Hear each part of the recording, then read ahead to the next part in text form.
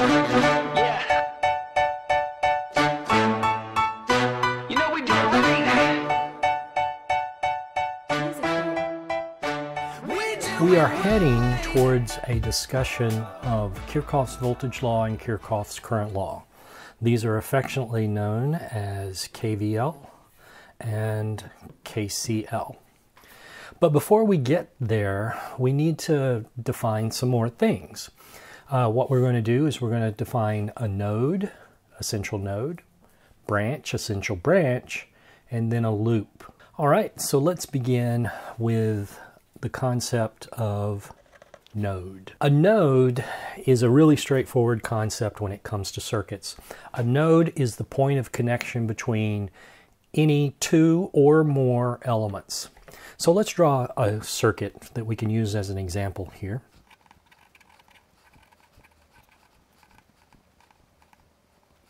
Okay, so here we have a simple circuit. It's got three resistor elements, a 5-2 and a 3 ohm. It's got two sources. It's got a 10 volt voltage source over here and a 2 amp current source over here.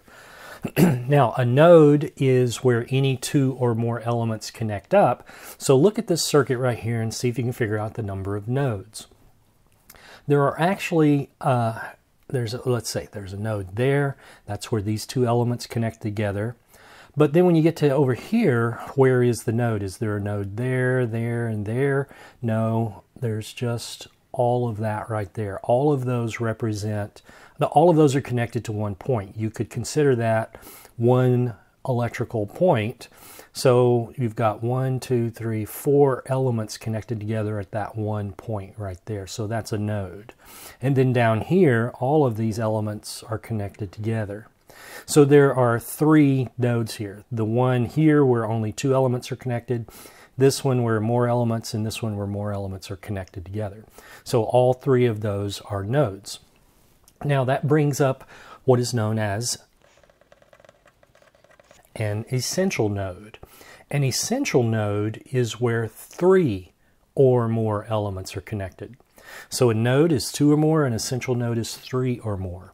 And in this circuit here, there are 3 total nodes, but 2 of those, this one at the top and this one at the bottom, those are essential nodes. Next, let's move on and talk about a branch. Now, a branch is a path through a circuit. A branch is any path that connects nodes. So here, going from this node, let's label these nodes. Let's call that one A, we'll call this one B, and this one C. So if we go from node A to node B through that 5 ohm resistor, that represents a branch. So there's a branch there. If we go from A down to C, there's another branch. From B to C, there's a branch there, branch there, branch there. So there's 1, 2, 3, 4, looks like 5 different branches in this circuit here. So once again, a branch is a path that connects nodes. All right, now we deal with the concept of essential branch. Okay, well, what is an essential branch? Well, an essential branch is a branch that connects essential nodes. So here, you can see there's a branch between these 2 essential nodes, so that's 1 through that 2 amp source. Here's another one through the 3 ohm. Here's another one through the 2 ohm. But now you can go from this essential node down to this essential node through this branch here. So that's another essential branch, going all the way from B to C or C to B, whichever way you're going. Okay, so there's 1, 2, 3, 4 essential branches in this circuit here. Now, the number of essential branches is important because the number of essential branches is really equal to the number of currents. So the number of different currents in our circuit here is equal to the number of essential branches. So I'm going to have a branch this way. That represents 1 current flowing from between these 2 nodes, B and C. Here's another one, here's another one, here's another one.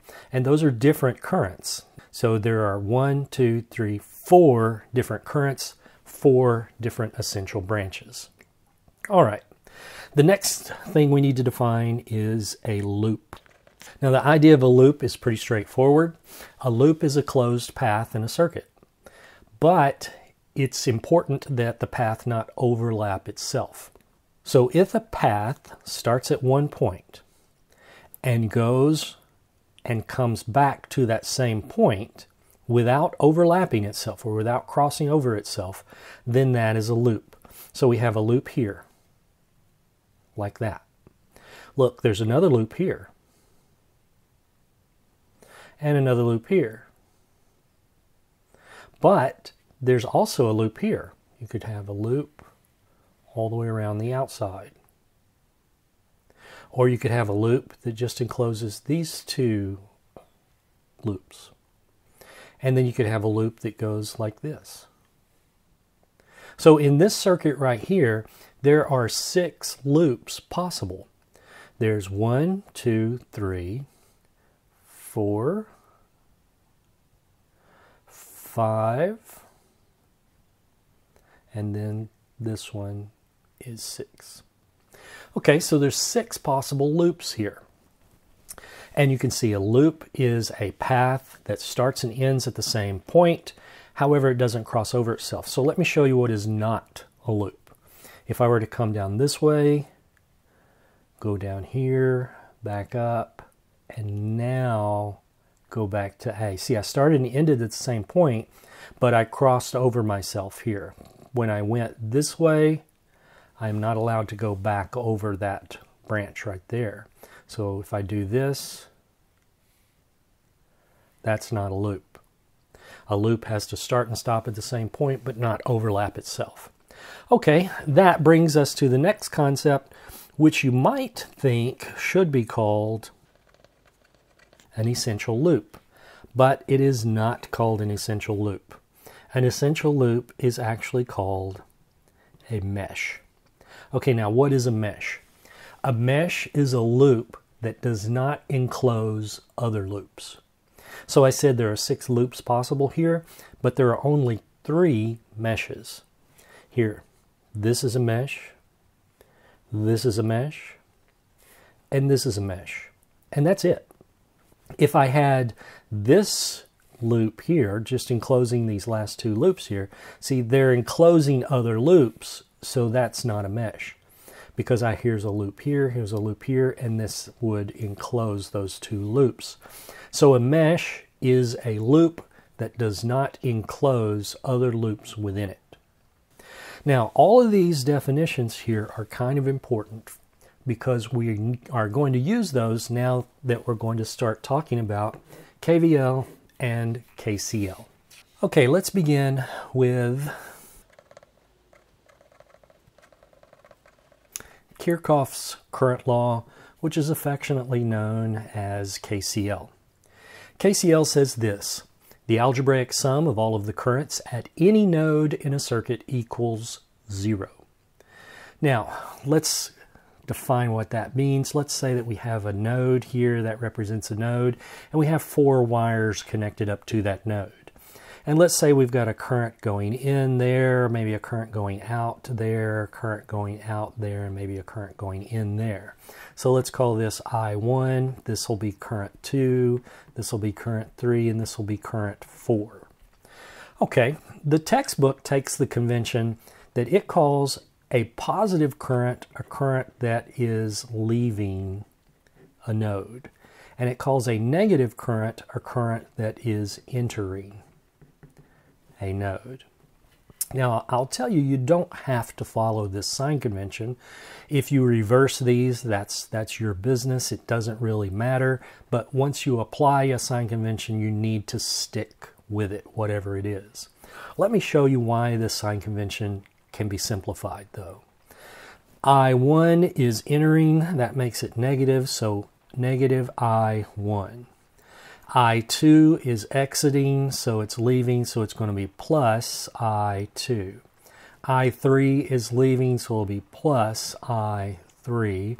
I4 is entering, so it's going to be minus I4, and that's equal to 0. That's KCL right there. I just wrote a KCL equation. Remember, KCL says the algebraic sum of all of the currents at any node in a circuit equals 0. So this is the sum of all of the currents at that node, and you can see the sum must equal 0. So this is really saying the currents coming in has to equal the currents going out. So if I rearrange this and said, well, I2 plus I3 has to equal I1 plus I4, that's what this says. These over here are the currents leaving. So these are the currents that are exiting or leaving, and these are the currents that are entering. So if you think of this as a really straightforward sum of the currents entering is equal to the sum of the currents exiting, then this becomes really easy. You don't have to stick with this sign convention here, because when you rearrange the equations like this, the signs go away. So think of KCL like this. The sum of the currents that are entering a node has to equal the sum of the currents exiting the node. This is what goes in must come out. So the sum of the currents going in is equal to the sum of the currents going out. That's it. That's all KCL is. Now that is just a restatement of the conservation of energy. Currents are charges, and charges carry energy. So the sum of the energy going in is equal to the sum of the energy going out. That's really a restatement of the conservation of energy in KCL. Now, if that were not the case, if you had more energy going in than you did coming out, then there's going to be a buildup of energy and things are going to melt.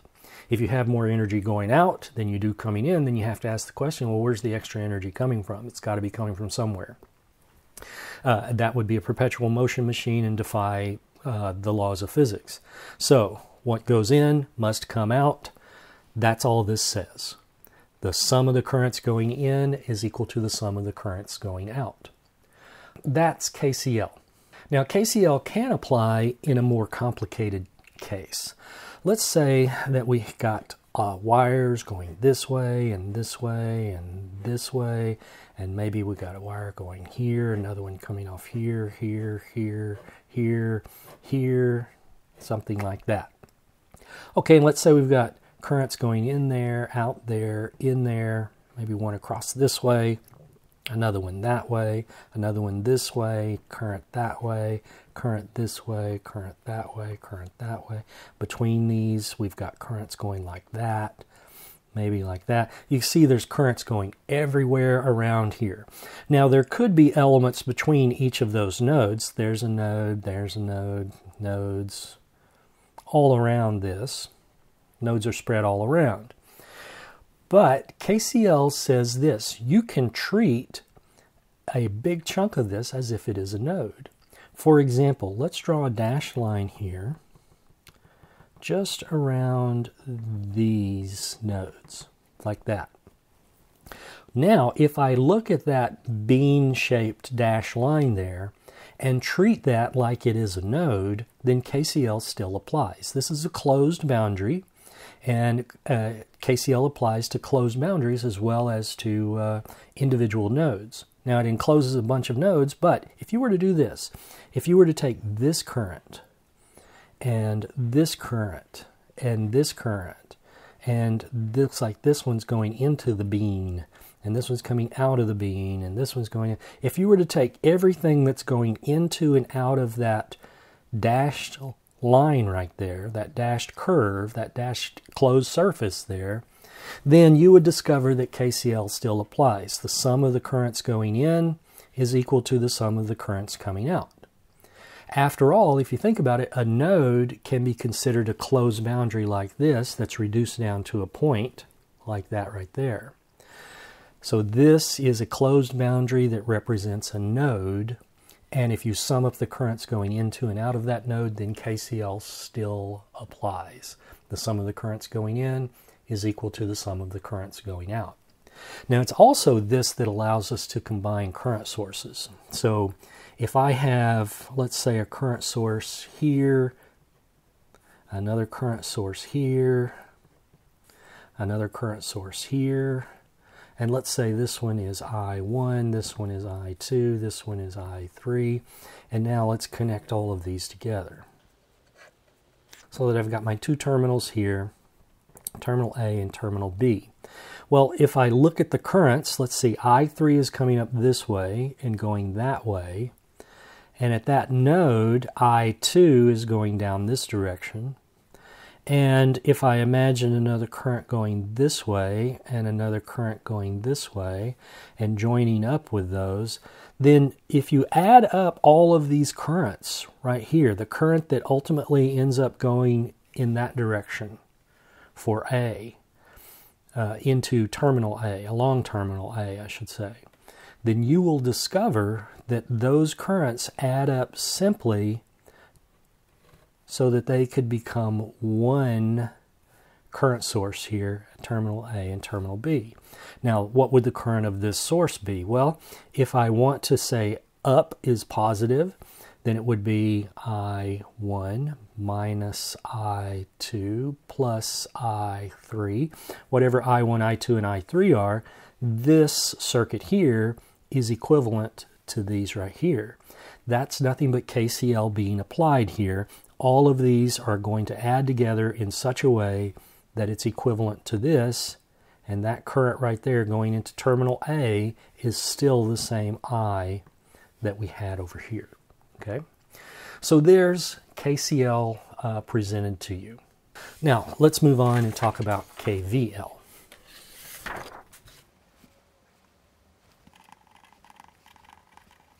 Kirchhoff's voltage law, or KVL, is equally simple, except it applies to voltages and not to currents.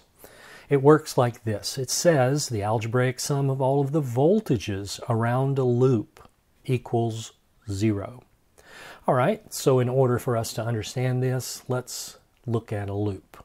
Once again, I'm going to draw this same circuit right here that we talked about previously.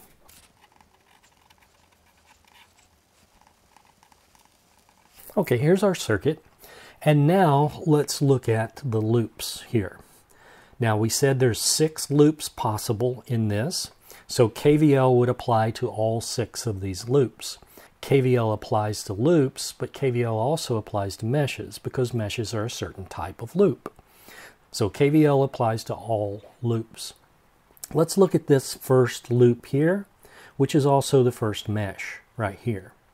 Now there's going to be some voltage drop. Let's call that V5 for the 5 ohm resistor here, plus minus like that. And there's going to be some voltage, let's call it V2 across the 2 ohm, plus minus like that. Well, the voltage across this, plus the voltage across that, plus the voltage across this source here, if I go around the loop, let's say I start here at this point right there, and I go clockwise around the loop, and I sum up all of those voltage rises and voltage drops, then it should equal 0. That's what KVL says. The algebraic sum of all of the voltage rises and drops around a loop has to equal 0. All right, well, let's say that we know these voltages. For the sake of this discussion, we know what V5 is. Then if I start here in the upper left-hand corner and I go clockwise, then you'll notice I'm on the high side of the potential here, and I'm going to the low side of the potential here. So as I traverse through the 5 ohm resistor, I'm going from the high side to the low side. That represents a voltage drop. I'm going through a voltage drop as I traverse through the 5 ohm. Now the textbook takes the sign convention once again that a positive sign is a voltage drop and a negative sign is a voltage rise. But this says a voltage drop is positive, so V5 would be positive. And then as I go around through the 2 ohm here, that's going from the high side to the low side again, then V2 would also be positive because it's a drop. I'm traversing the loop, starting in the upper left-hand corner, and I'm going clockwise around the loop. Now the next thing I encounter is this 10-volt source.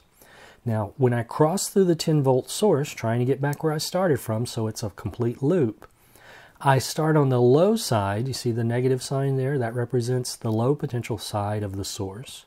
And the positive represents the high potential side of the source. So I'm going from low to high as I pass through the source. That represents then a rise. So minus the voltage of the source, which would be 10 volts, has to equal 0. That's a KVL equation right there. The voltage drop plus the voltage drop plus the voltage rise, then I'm back to where I started from, has to equal 0. So the algebraic sum of all of the voltage drops and rises has to be 0. Now, like I say, you don't have to follow this sign convention, but if you do follow a sign convention, you need to be consistent and stick with it all the way through the problem.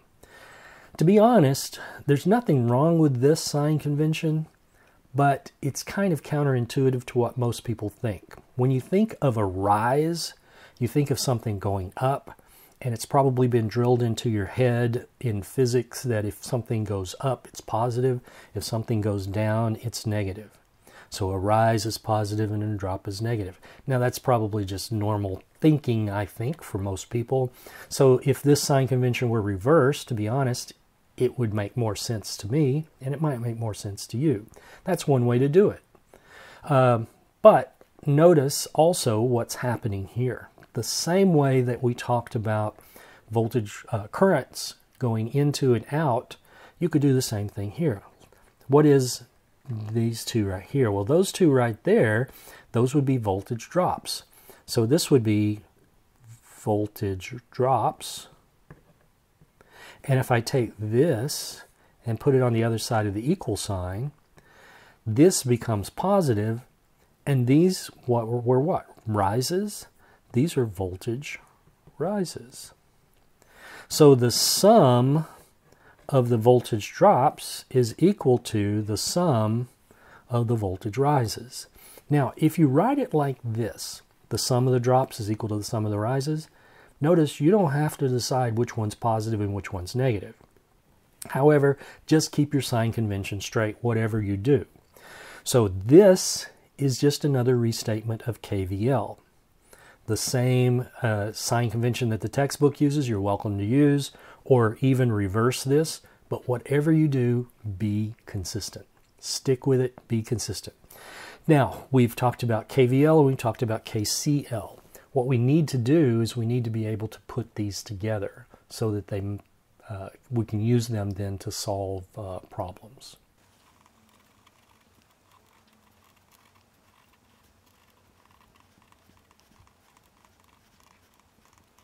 All right, here we have a circuit. Now, before we go on, let's talk about the number of nodes, essential nodes, branches, and so forth in this circuit. Let's begin. How many nodes are in this circuit? Pause the video right now and see if you can figure it out.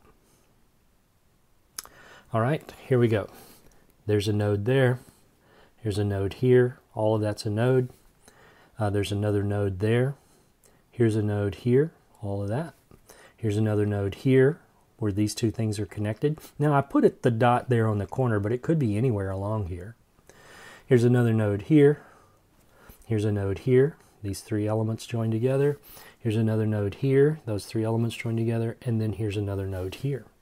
So it looks like we've got 1, 2, 3, 4, 5, 6, 7, 8, 9 nodes. And I think that's it. I think I got them all there. Okay, but how many of those are essential nodes? All right, pause the video again, see if you can figure out which ones are the essential nodes. This is not an essential node. There's only two elements connected there. This is an essential node. That's not an essential node. This is an essential node. That's not an essential node. That's not an essential node. That's an essential node. That's an essential node. And that's not an essential node, this last one here. So how many essential nodes are there? 1, 2, 3, 4. There's only 4 essential nodes here. Okay, then how many branches are there? Remember, a branch is just something that connects nodes. So there's a branch here. There's a branch here. There's a branch here. There's a branch there. There's a branch here. a branch there. There's another one going up this way. There's a branch here. There's another one going up this way. There's a branch here, and there's a branch here. Now, I didn't count those, but you can see the number of branches there. There's several of them. Okay, but how many essential branches are there? Well, the essential branches are going to be the branches that connect essential nodes. Now, that's important because that represents the number of currents that are present. So, if we label these, let's label that one A, B, C, and D. Then there is an essential branch that goes from A all the way around to C.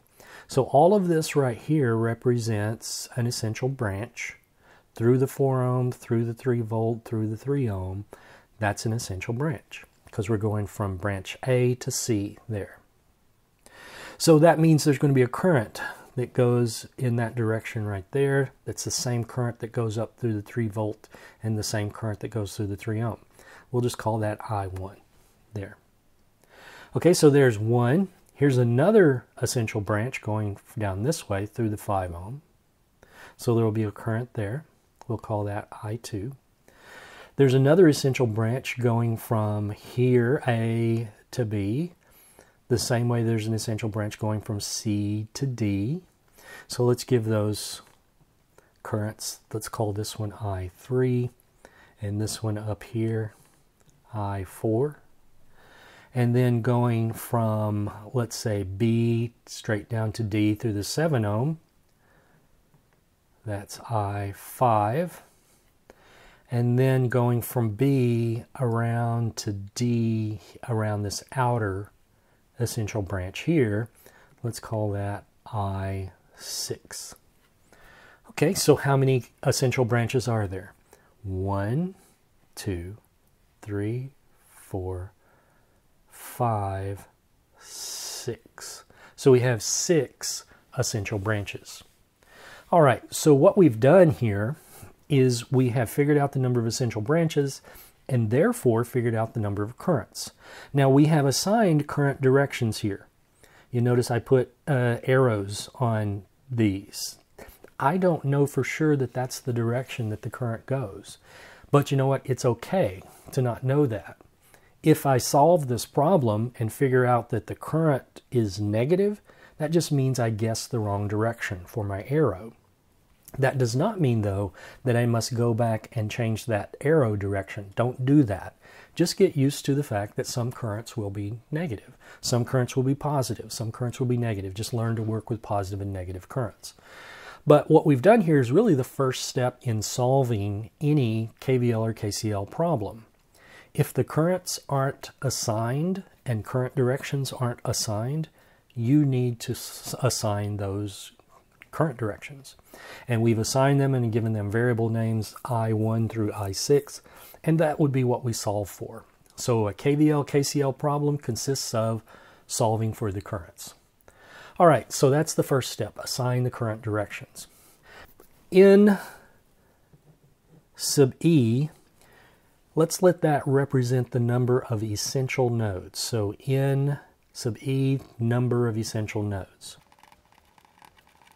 If n sub E represents the number of essential nodes, then n sub E minus 1, that's the number of independent KCL equations you can write. So the number of independent KCL equations that can be written is n sub E minus 1. So what is n sub E? The number of essential nodes. I have 4 essential nodes here.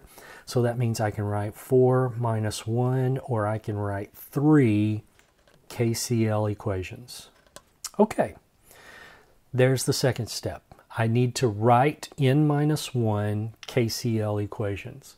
So I need to write 3 KCL equations. Now I can write a KCL equation for node A. I can write a KCL equation for B, C, and D. That would give me 4 KCL equations, but I don't need 4. I can only write 3 of those that are independent. So if I were to write an equation for A and B and C and D, you would discover that one of those is not independent. In other words, let's say I had A, B, and C. You could derive equation D just from A, B, and C. D would not be independent. It would be dependence on these other three there. All right, so let's write three KCL equations. All right, for node A, let's write a KCL equation for node A. Well, how many currents are going in and how many currents are going out? Looks like I1 is going in, I2 is going out, and I4 is also going out. So what does that mean? I1 is going in, that's the only one that's going in, and that's equal to those that are going out. And what's going out? I2 and I4. There, we've just written our first KCL equation for this circuit. Now let's do another one for node B. Look at node B. How many currents are going in? How many currents are going out? Looks like I4 is going in, I5 is going out, I6 is also going out. So I4 is going in, I5 is going out, and I6 is also going out. All right, let's write KCL equation for node C then. Looks like 2 is going in, 1 and 3 are going out. So I2 is equal to I1 plus I3. Okay, now notice here for D, we could write an equation for D. Let's go over here and write an equation for D. This is not going to be an independent equation though. But I want to show you that this is possible to do. Look at the currents going in. I3 is going in, I5 is going in, I6 is also going in. So all three currents are going in. There are no currents going out. So I3 plus I5 plus I6 equals 0. It is not a requirement that you have currents going both in and out. You could have just like this, you could have currents going in. Or you could just have currents going out. It doesn't matter. That's still a KCL equation. And if I left out one of these others, I could use that one if I wanted to. But I don't want to. Let's get rid of that one. We don't need it.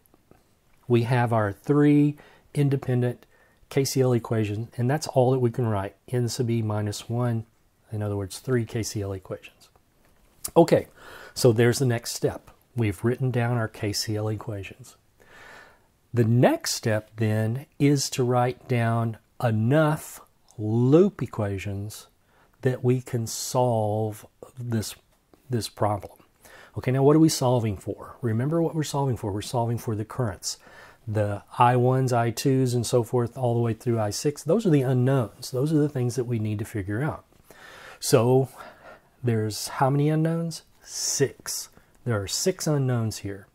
How many independent equations do we have? We have 3. So how many more do we need? We need 3 more. If we have 6 unknowns, we need 6 equations. So far we only have 3, so we need 3 more equations. Now, you need to write these equations so that they include every element in at least one of the equations. The easiest way to do that, to be honest, is to write loop equations, but write them for the meshes. Just write them for the meshes. I'll show you how to do that here. Now, here's my general rule of thumb. And those of you that have had me for previous classes know that I like you to do this. So do this and you won't go wrong. How's that? I have 1, 2, 3 meshes here. Anytime I write down a loop equation, I start in the same place of a mesh. I start in the upper left-hand corner, and when I traverse it, I go clockwise. So upper left-hand corner, clockwise. Upper left-hand corner, clockwise. Upper left-hand corner, clockwise. If you stick to that, you will not go wrong. It's a system that you can then hang on to. But you as a good student, you understand that you don't have to do that. You could go other ways and other directions. The KVL equations will work. Okay, so we got our 3 KCL equations. We need our 3 KVL equations. Here's the way I'm going to do that. I'm going to call this the left loop, LL. This is the center loop, CL. And this is the right loop, RL. For each of those loops, I'm going to start in the upper left-hand corner, go clockwise, and figure out what the KCL equation is. So here I'm going to write it right down here, L, L. I'm going to write an equation for the left loop. Again, there are a number of ways to do this. You can follow the sign convention of the textbook. You can make up your own sign convention. You can make it so positive is up and negative is drop and so forth. And that's the way I'm going to do it. I am going to call negatives a voltage drop. And I'm going to call positive a voltage rise. Now, that's just because that's what makes sense in my head. Drop something, it goes down. So it's negative. Something goes up, it rises, it's positive. But look here. Starting the upper left-hand corner of the left loop, the first thing I encounter is this 3 ohm resistor. When I traverse through the 3 ohm resistor, if I'm going in that direction, notice I am going in the direction that the current would go. The current goes from left to right through this 3 ohm because that's I1. There's only one current here. So that same current is going to go from left to right through the 3 ohm. Now a current naturally goes from high potential to low potential. That's the direction in which a charge would naturally flow, from a high potential point to a low potential point. Just like a ball on a hill, which is at a high potential point, is naturally going to roll down the hill to the low potential point. That's what's happening here. So this is the high potential side, that's the low potential side. Why? How do I know that? Because of the direction of the current. I've established that this is the current direction that I care about, and therefore this is the high side and that's the low side. So when I go through the 3 ohm resistor, I'm going from the high side to the low side. I'm passing through a drop. A drop is negative. So the voltage across that 3 ohm, well, what is the voltage across that 3 ohm? It's going to be negative. Negative what, though? What is that voltage? Well, Ohm's law. V equals IR. I is I1. That's the voltage through the 3 ohm. What is R? 3 ohms. So minus I1 times 3, that is the voltage drop across the 3 ohm resistor. All right, now we're sticking to the meshes, so we've just passed through our first element here. We're going to turn the corner now and go down through the 5 ohm resistor. Notice I'm going in the direction of the current. If I'm going in the direction of the current, then that is a drop. This would be the high side and that would be the low side. So going down that way, minus I2 times 5. That's 5 ohms. That's the voltage drop across the 5 ohm. Now let's go through we're turning the corner again, going through the 4 ohm here, and we're back to I1 now. So it's still a drop. Now how do I know that? Because I'm going in the direction of the current. Minus I1 times 4 ohm. And that brings us to this corner now. And now I'm going to go up back to the point where I started, but I have to pass through this 3 volt source. When I pass through the 3 volt source, notice I'm going from the low side to the high side. That's a rise. So that will be positive. Plus, well, what's the voltage? 3 volts. Okay, now I'm back to where I started from. So we've got the drop across the 3, the drop across the 5, the drop across the 4, the rise across the 3 volt source. That has to equal 0. There. I have just written my first KVL equation for the left loop. Okay, now we need another equation for the center loop, another equation for the right loop. Then I'll have my total of 6 equations, 6 unknowns. Let's do one for the center loop then.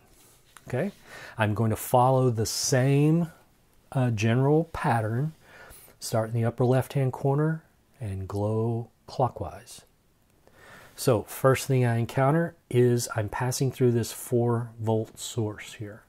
I'm going from the high to the low, so that represents a drop through the 4 volt source, minus 4. I continue on in the direction of the current.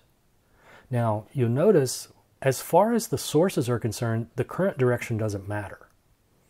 You look at the source when it comes to determining if it's a rise or a drop. You do not look at the current. You only look at the current when it's passing through a resistor to determine if it's a rise or a drop. So this was a drop through the source because that's what the plus minus here is telling us. When we come to the 6 ohm though, it's also going to be a drop because we're going in the direction of the current. So minus I4 times 6. And that brings us to this corner. We're turning the corner now, going down this way. And when we do this, we're also going in the direction of the current. So it's going to be minus I5 times 7. Turn the corner again, and now for the first time we're going against the current. If we're going against the current, then that's a rise. Plus I3 times the 8 ohm. Now I've left off the units here, but that's okay. You get the idea. Okay, that brings us to this point. Now we need to turn the corner and go back up here to where we started. And you can see we're going against the current. So if we're going against the current, that's going to be a rise. So plus I2 times 5. And that brings us back to where we started, equals 0. Okay, now we have our second KVL equation, and it's for the center loop here. We need one more, and then we'll have our 6 equations, 6 unknowns. Right loop, R sub L. The right loop, we're going to start in the upper left-hand corner, and we're going to go clockwise. Stick to that pattern, and you'll never fail. Okay, when we go through the 9, we are going in the direction of the current. So that's a drop minus I6 times 9. Now we're going to turn the corner and go through the 10-volt source. And when we do that, we're going from the high side to the low side. That represents a drop, so minus 10 volts. Now we're going through the 1 ohm. Again, we're going in the direction of the current all around here. So we're going through the 1 ohm, so it'll be minus I6 times 1. Okay, now we turn the corner. We're trying to get back up to where we started. We're going to go against the current here, so that's going to be plus I5 times 7. And then we're back to where we started, is equal to 0. I1, I2, I3, I4, I5, and I6. They appear in these equations. These are all independent equations, and we should be able to solve this. That is 6 equations with 6 unknowns. Now, I encourage you to learn how to use your calculator so that you can solve a 6 by 6 matrix or a system of equations that is 6 equations with 6 unknowns. I encourage you to learn how to do that on your calculator. Okay, you will need to do that come exam time. Be able to do that. But I want you to also be able to write a 6 by 6 matrix for this. Let me show you what I mean by this.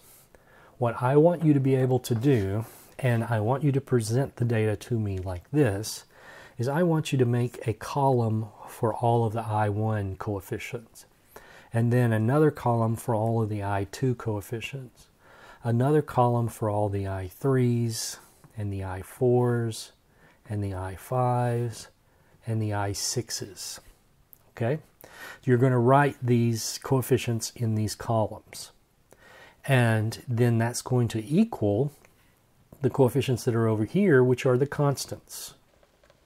So you're going to have a constant column here, and these constants are just the voltages, you'll see. All right? What this is going to end up being then is a matrix that is a 6 by 6 matrix, that these are the coefficients. We'll fill this in just a minute, but these are the coefficients, multiplied by the variables, and it is equal to the constants. So what I'm drawing here are the matrix brackets here. This is I1, this is I2, this is I3, this is I4, I5, and I6. This was just put up there so that you could keep track. So this is not anything other than just a way to organize things. All right, let me show you now what I mean. This is the I1 column. So we want to write an equation here for A. That's this A node. We want to write an equation for that. And then we want to write underneath that another equation for B, another equation for C, the left loop, center loop, and right loop. So let's write those down. C, left loop, center loop, right loop. Okay. Now A says I1 is equal to I2 plus I4. All right, well I1, how many coefficients do I have for I1 then? 1. And put this over here. How many coefficients for I2? Well, it's on the right hand side of the equal sign. When I bring it over to the left hand side, it'll be negative 1. And then I3, there's no I3, so that'll be 0. There's an I4. When I bring it over to the other side, it's going to be negative 1. How many I5s? Well, none. How many I6s? None. So 0 and 0. There. I have just written the coefficients then for the first KCL equation at node A. I've taken this, moved the 2 and the 4 to the other side, and of the equal sign, set it equal to 0. And what is it equal to? 0. There. Okay, now let's do one for the B. Let's see. I1, I2, I3. There are no I1s, 2s, or 3s. So for B, 0, 0, 0. The I1 is 0, the I2 is 0, the I3 is 0. What about the I4?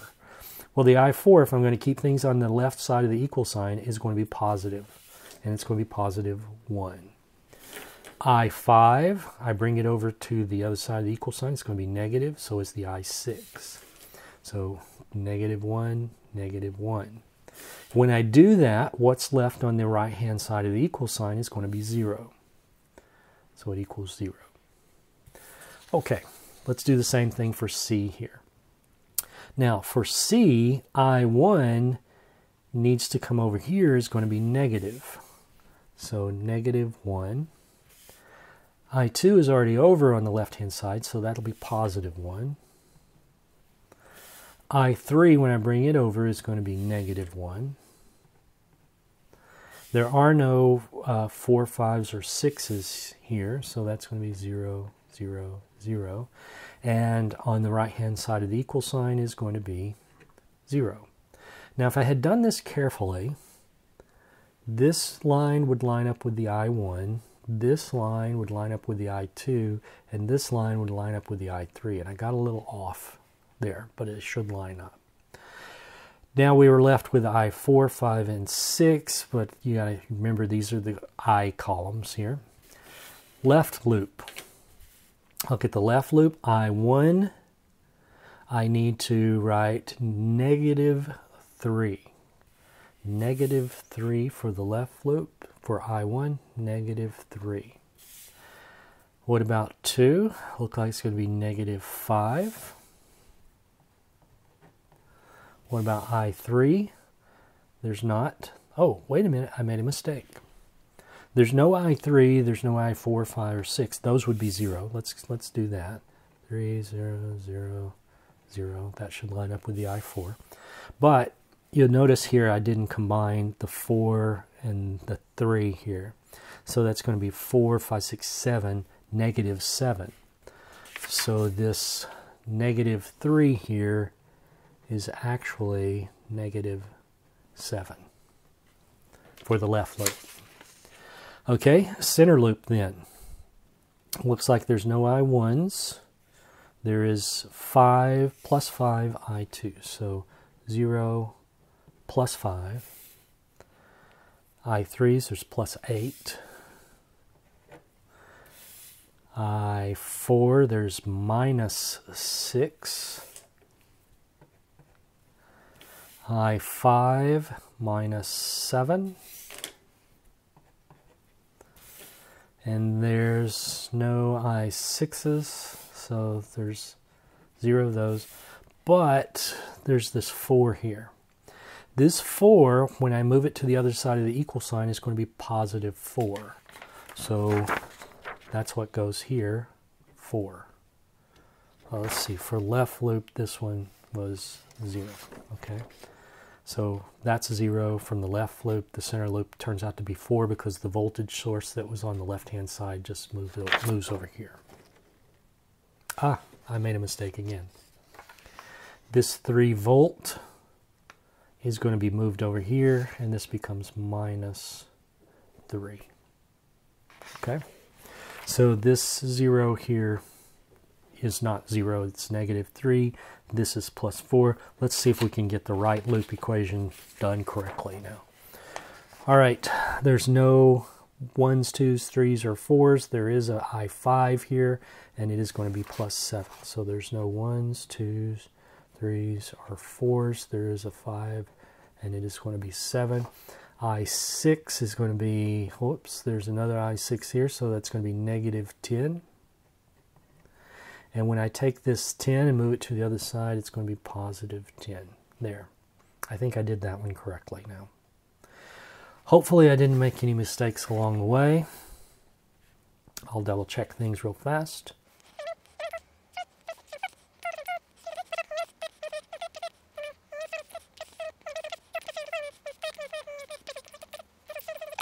All right, so it looks correct as long as I transfer these equations. So these equations look correct here, these 6 equations. As long as I transferred things over to the matrix here properly, then it looks right.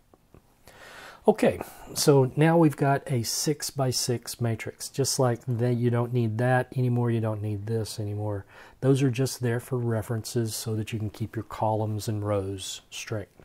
What you have here is this coefficient matrix multiplied by the variable matrix is equal to this constant matrix.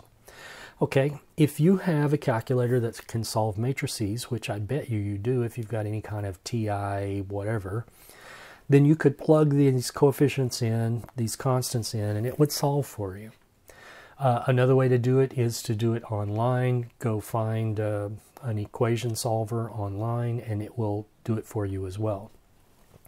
Or if you have a system of equation solver, you can, I have actually seen people be able to type in the equations exactly the way they look here, and then it solves it as well. So there are equation solvers that are able to do that. Now, when you do this, you can't do this by hand. This is something that you need a calculator or computer to do. However, you're going to get answers, and the answers are there. That's what the answers are.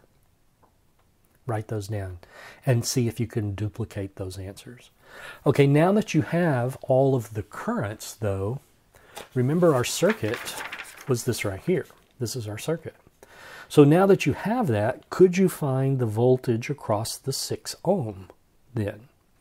And the answer is yes, you could. Well, the voltage across the 6 ohm is actually this right here.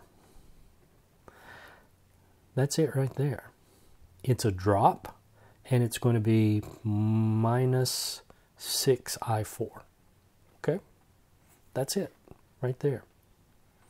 All right, so whatever I4 is, multiply it by 6, and there's your voltage across the 6 ohm. Could you figure out what the power of the 1 ohm is? Yeah, the power of the 1 ohm, power for the 1 ohm is going to be I6 squared times R, which is just 1 ohm. So whatever I6 is, square it, multiply by 1, and that's the power of that 1 ohm right there. Okay, is it going to be power supplied, or is it going to be power absorbed? Well, remember, this is a resistor, and resistors always have positive power, so it's going to be positive here. So yeah, that's it. It's going to be positive because the resistor is dissipating away energy. The resistor is a passive element, so it's always going to have a positive power then. Okay, if you can keep that sort of thing straight, then you'll be okay. And the key here then is to figure out what the currents are. Once you've got the currents, then you can solve pretty much anything beyond that. All right, we should be able to then use KVL and KCL to figure out simple circuits as well, other simple circuits as well. Let's say we've got a circuit that looks like this.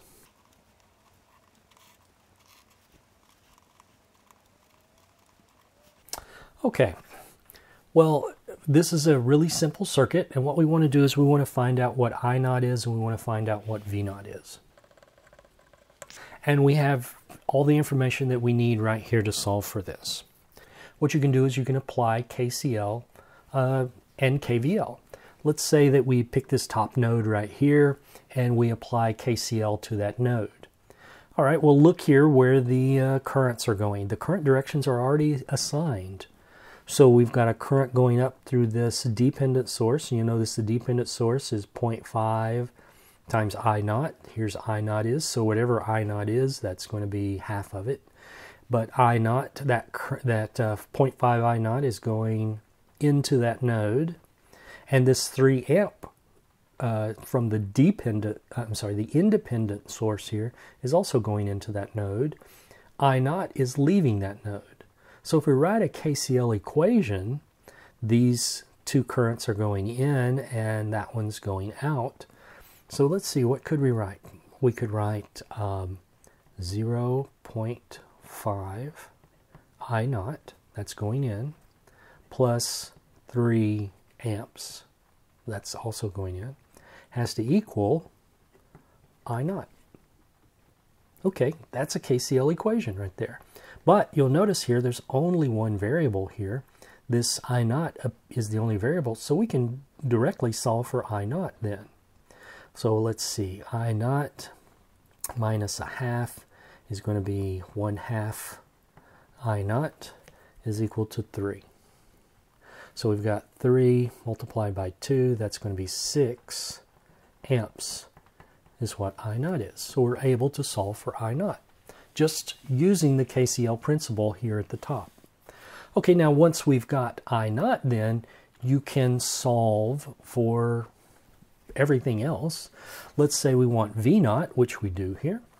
Then V naught has I naught going in. You notice the polarities have been assigned here for us, and that's important. If that's done, then we can apply the passive sign convention. So what do we need? V naught is equal to I naught times 4 ohms. But ask yourself, anytime you write an equation like this, do I write V equals IR or V equals minus IR? In this case, I naught is entering the positive terminal, so it would be just the way it is right there, positive I naught times 4. All right, well, I naught, we figured that out. That was 6 amps times 4 ohms. That's 24 volts. So there we've got our two answers. There's I naught, and here is V naught, right there. And we use the concepts of KVL and KCL to figure this out fairly quickly then. And you should be able to apply KVL and KCL in all cases. All right, let's do another one.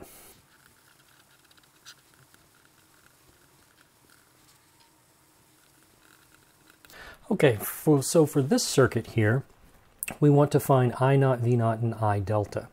You'll see we've got an independent source here, we've got a dependent source here, and this dependent source depends upon I delta. I delta is the current here through the 5 ohm resistor here. And V naught is the voltage across the 20 ohm, and the 20 ohm has I naught going into it like that. Well, let's see. How many nodes do we have here? Look at it and tell me how many nodes right away. There should be, let's see, here's a node, this is a node, and this is a node. So we, just by inspection, we have 3 nodes. How many of those are essential nodes? Only 2. These 2 over here are essential nodes. Okay, how many branches? 1, 2, 3, 4 branches. How many essential branches? 1, 2, 3. 3, okay? 3 essential branches. How many currents are there then? There should also be 3 because the number of currents should match the number of essential branches. Okay, how many loops are possible here then? There's one here, there's another one here, there's also the outside. So there are 3 possible loops here. How many meshes are there? This one, 1, this one, 2. So there's 2 meshes here. Okay, now that you've got all of that down, let's see if we can solve this. Well, the reference voltages are not assigned for these things. So you've got the current direction assigned though. So what does that mean? That means the current naturally flows from the high to the low side. You could go back and say that's the high side and that's the low side. All right, that way we would know whether or not to write plus or minus KVL, KCL. What about this one here though? Look, we don't have the voltage plus minus across this one. However, you can figure it out. You got enough information to figure it out. Look, this is a V0 and the polarity has been assigned here. So this element is in parallel with this element. Things in parallel have the same voltage. So the polarity must look just like that, and that V0 is the same as that V0. It has to be because they are in parallel. Okay, well, we just figured those things out just by looking at it there. Well, let's apply KCL and see if we can figure out some things. Let's pick this top node here because why not? And apply KCL to it. Let's see, we've got this current going in, we got this current going in, that current going out. So we could write I0 is equal to I delta plus 5I delta, which is 6I delta. Okay, we've got an equation here that says I0 is equal to 6I delta. So if I get I0, I can get I delta, or vice versa. If I get I delta, I can get I0. Either one of those will work. Okay, but that's not enough information. We need more information. KCL, in this case, isn't going to help us beyond that right there. Well, we could write n minus 1, or remember, n sub e is the number of essential nodes, which would be 2 here. We can write n sub e minus 1 independent KCL equations, which is this right here. So that's the only thing that KCL is going to supply us, is this one equation right here. The rest of it needs to come from KVL. Okay, well, let's see what we can figure out from KVL then. You know, you don't immediately need to be able to see the answer. You can just apply these principles and possibly get to the answer. Okay, so let's apply KVL to the left loop here. And I'm going to do what I always do. I'm going to start in the upper left-hand corner and go clockwise here. The first thing I encounter then is this drop here. Now, do I want to follow the sign convention of positives being drop and negatives being rise? I think I'm going to this time, just to show you that it's possible. So let's call a positive a drop, a negative a rise. This is the sign convention that's used in the textbook.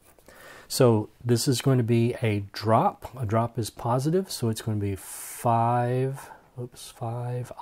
delta. That's the drop across the 5 ohm. Now I'm going to go down through the 20 ohm. And when I do that, that's another drop. So that's going to be plus 20 I0.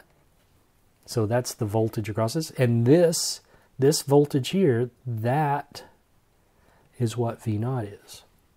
Okay, so we've got this voltage plus that voltage. Okay, now I go all the way around here and I'm going, that's a rise then through the 500, so I've got to get that the opposite sign. That's a negative 500, and that's equal to 0.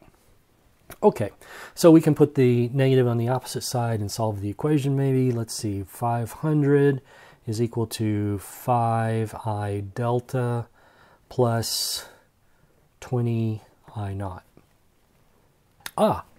Now I look and I see we've got 2 equations, 2 unknowns. This one has I0 and I delta in it. This one has I0 and I delta in it. We should be able to solve that. Okay, so this was found by KVL, this was found by KCL, and we can do that. But before we go on, let's just pause for a minute and see, could I have done something with the right loop instead of the left loop? Now, let's see. Let's start here in the upper left-hand corner. If I go this way, I know that it's V naught. I know there's a voltage drop of V naught there. And then when I come back over here, that's all I can say, by the way, because it has to have V naught across it because it's in parallel. But that's it. I could then say, okay, drop of V naught. And then when I come over here, going back up, there's a rise of V naught. So what would that tell me? That would tell me that V naught equals V naught. That's not very useful information. But it could also tell me V naught equals I naught times 20, which is what I already know.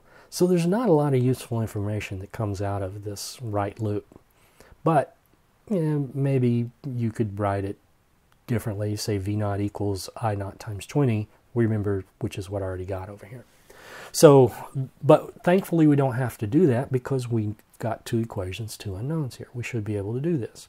So with these two equations then, let's see if we can get to a solution. All right, I naught is 6I delta, so this is going to be 5I delta plus 20 times I naught, which is 6I delta.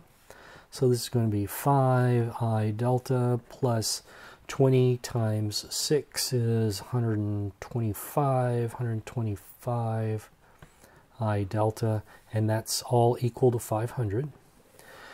So what is that, 130? Oh, this is wrong. That's 120.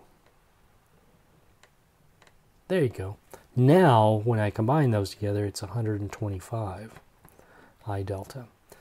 That's equal to 500. So I delta is going to be 500 divided by 125. That's 1, 2, 3, 4. 4 amps. Okay, so I delta is 4 amps. We can then take this and plug it in up here. I naught is going to be 6 times 4 amps, and that's going to be 24 amps. So we've got I naught, we've got I delta. So we've done that one, we've done that one. We're not done with V naught yet. Let's do that right here in this little space. V naught is going to be 20 I naught. So that's going to be 20 times 24 amps, 480 volts. So we've got our V naught there. Boom. 1, 2, 3. We've got our 3 things that we were asked to figure out. Okay, and with that, we've done enough with KVL and KCL. KVL and KCL will be used throughout the entire semester, and it will pop up. But it turns out that KVL and KCL is the most difficult way to solve a problem in circuits. So a significant number of things that we do from here on out are going to be tricks that help you figure out how to avoid KVL and KCL and simplify matters. And we'll talk about that probably more next time. We do it.